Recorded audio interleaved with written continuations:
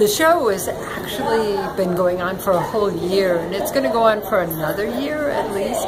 And I've been going all over LA County, visiting different schools and art spaces and showing these 10 images that 10 different artists can see. Lots of different cool images to me.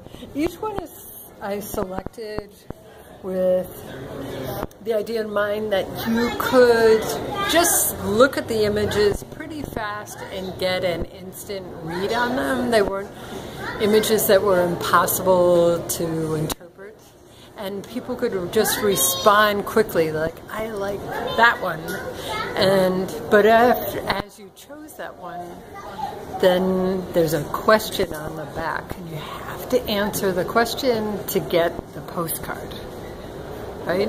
And we've gotten 500 answers so far. We expect about 1,500 answers eventually, and then we're analyzing those answers and going to find out sort of what's buried in this, like who decided your gender.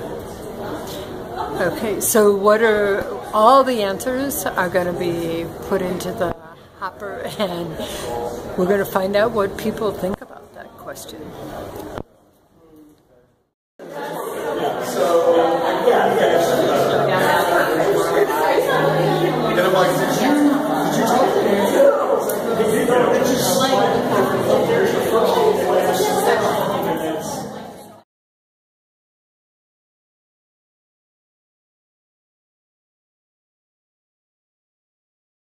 Collaboration with Mann. We worked together as Chan and Mann, and we started reinterpreting Leslie Lavowitz Starr's 1977 Myths of Rape back in 2012, first as a performance, and then we produced this postcard based on the text of myths and facts about rape, and we wanted to deal with the fact of a lot of people not believing rape survivors about their experience, and the context of the show giving the kind of subtext of the piece. So it's in English, Spanish, and Mandarin. Those are some of the most commonly spoken languages in LA County.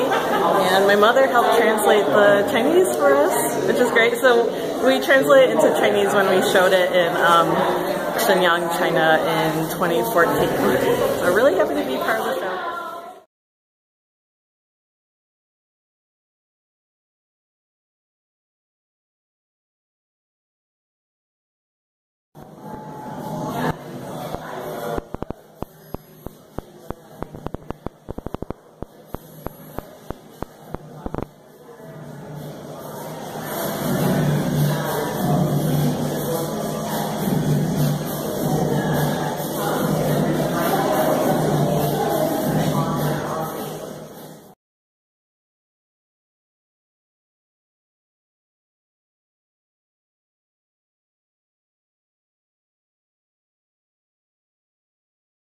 So I see it's very bodily, heavy, very textual, which is interesting given